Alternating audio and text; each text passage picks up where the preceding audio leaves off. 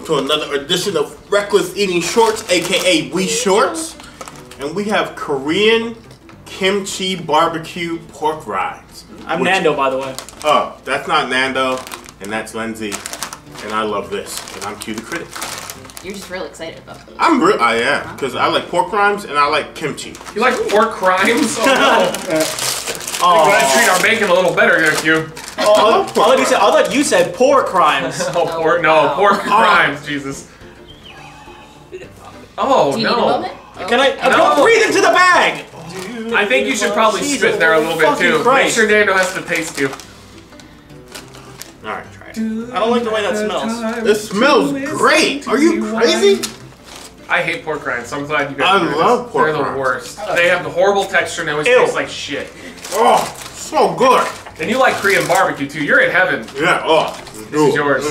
Oh my god. I like Korean barbecue, I just don't like to cook it myself. Exactly. Exactly. Oh wow, everybody but the black man is not enjoying this. Oh my god. Give me that. Give me that. Oh, thank you. Ow. I don't like it. Nando, thoughts and ratings, what do you say? What's the problem with it? A 1. That's way too kimchi heavy. Okay. Way too kimchi heavy. 10. I'm giving it a 10. That's not a rating. 57. Okay, well I'll give you the highest one that we have possible. Yeah. There's nothing wrong with it at all to you. None. This is great. Oh. And Lindsay, what do you say?